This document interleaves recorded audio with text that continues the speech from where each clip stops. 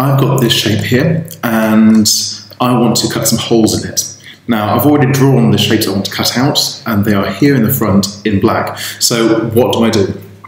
First of all, I'm going to zoom in just so I can see a bit clearly. And I put drop shadow on so you can see behind.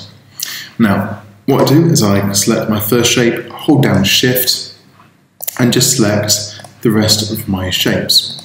And then to make life easy, I right click and group them. This just means that I can click away and then come back to it, and it's all there.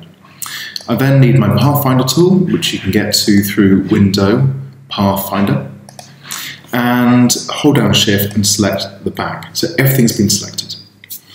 On the top here, we have shape modes, and there's a few we can choose. There's Unite, there's Minus Front, there's Intersect, and there is Exclude. The only one we want today is the second one, Minus Front. So you're removing the front items from the one in the back. If I click that, you can see that suddenly we've punched holes through the shape.